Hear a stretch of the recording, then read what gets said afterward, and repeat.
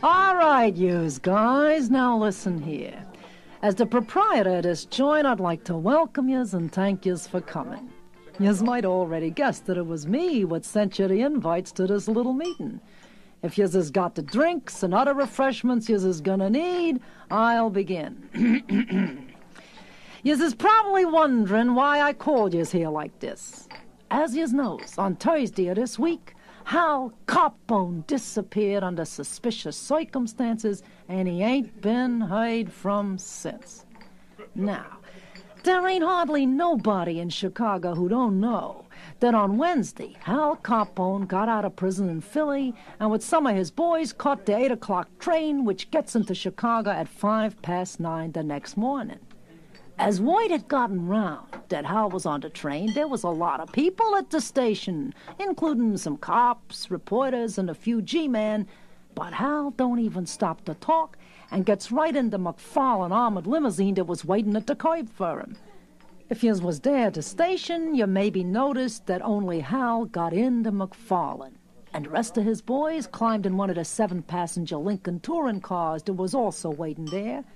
And yous wouldn't have missed the fact that when the McFarlane pulled away, it was followed by the Lincolns and several carloads of cops and revenuers. Now, everybody knows that Hal Copbone's headquarters in Chicago is at the Lexington Hotel. And except for a wrong turn down a blind alley took by Benny the Whale Martyr, Hal Copbone's driver, the cars drove directly to the hotel from the station.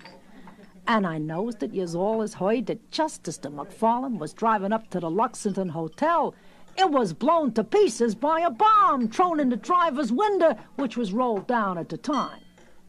At first, of course, it was assumed that Hal Copbone and his driver was burned up in the car, which was totally destroyed.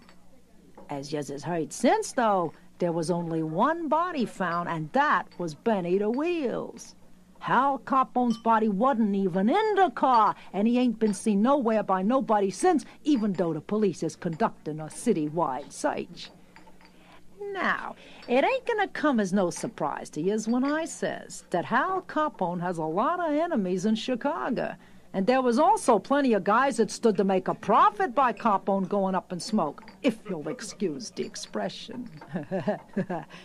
And I'm sure you'll agree that even the feds wouldn't have cried too hard to see their arch-enemy Hal Copbone blasted to pieces right in front of his headquarters. But when this very thing happens, and then they find that Hal Copbone wasn't even in the car, though they all sees him when he gets in at the station, well, the consternation what resulted was considerable. I ain't told yous nothing yous ain't already heard. But now I'm getting to the point of the story and the reason that I call yous here tonight. Scarcely 2 hours ago, at about 5 o'clock, I heard from what yous might call a contact inside Copbone's headquarters that they has found Hal Copbone, but that the circumstances of where they's found him ain't hardly possible to believe. I'm gonna relate the facts as they was told to me. First, as yous knows, the Lexington Hotel is a virtual fortress, and at all times armed men stands watch at each of the entrances and from windows overlooking the streets. Because enemy gangs has attacked the building from time to time, the windows on the lower stories is covered with steel louvers, and the garage door is covered with steel plate. Trucks and cars on Copbone's business enters the garage only after giving the proper signal and being admitted, right? Second, deep underground beneath the hotel, Copbone built a concrete vault, what is guarded 24 hours a day by specially trustworthy members of his gang. The vault has a double-wall steel door with a bank-type combination lock, and only Copbone's most trusted lieutenants knows the combination. Inside the vault, along with vast quantities of imported hooch and guns and ammo, is another even stronger vault, a safe. And only 2 guys knows the combination to the lock. First, there's Hal Copbone himself. Second, there's Sonny Greasy Fingers Salamo, the gang's treasurer. Third, yous has all heard that Hal Copbone amassed a considerable fortune in cash money. It's a fact that most of this fortune was kept in a safe inside the vault, and that only Capone or Sonny Greasy Fingers Salamo could get at it. Nobody knows for sure how much the fortune amounts to, but there's them that says it's 30, maybe 40 million bucks. Fort. Last week, Sonny Greasy Fingers Salamo goes to New York to see his mother. And he only gets back today after hearing that Capone is missing. Now, it seems that in the week since he's been gone, the gang run out of cash. And so this afternoon, Greasy Fingers goes down to the vault to get some cash for payoffs and things. Accompanied by Johnny the Enforcer Rico and Joey the Rattlesnake Rotella, he opens the main vault door and goes inside. Then he opens the safe door. Inside that, instead of finding the fortune, they find Hal Capone's body riddled with machine gun bullets and lying in a pool of his own blood. The fortune is missing. It goes without saying that Hal Capone's vault is so closely guarded that nobody could sneak inside, even if they was to know the secret combination. Now, I done some figuring. And if 30, 40 million bucks in 50s and 100s was piled up in stacks 3 feet high, the stack would be 3 feet across and 6 foot long.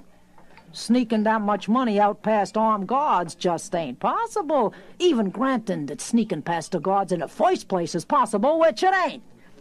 Now, yous also ought to know that just before Sonny Greasy Fingers Salamo went to New York to see his mother, he and Johnny the Enforcer Rico went down to the vault, and the fortune was all there at that time. Also, yous probably knows that Hal Capone's built a whole bunch of underground tunnels connecting the Lexington Hotel with his brothels and speakeasies in the area. But it's a fact that yous can't get from these tunnels into the basement where the vault is without going through the garage first and then past the guards. Now, Capone's gang has decided that it was Sonny Greasy Fingers Salamo done it. Me? I don't think Greasy Fingers done it at all. I thinks it was one or more of yous. I've been watching things and listening to things, and I got some ideas of my own about how yous might have done it. So, here's the pitch. Either yous cuts me in for an equal share of the loot, or I turns you over to the boys at the Lexington. Now, it's possible that all of yous wasn't in on this and that I'm accusing an innocent person, but that's the breaks. Now, don't get no wise ideas. I got a few of my friends with guns watching the door, and of course, Capone's boys is only across the way, so there ain't no use in running for it. Yous just sits here nice and quiet. Me and the girls will keep the food and the booze coming, and yous talks things out. I'll leave yous alone for a few hours, and if by then yous has decided amongst yous who's got the loot and where it's at, then we can get down to business. But if at the end of that time, say midnight, yous ain't prepared to do a deal, then I'll call Johnny the Enforcer Rico and Joey the Rattlesnake Rotella and see what they thinks of all this. So there, who needs another shot of hooch?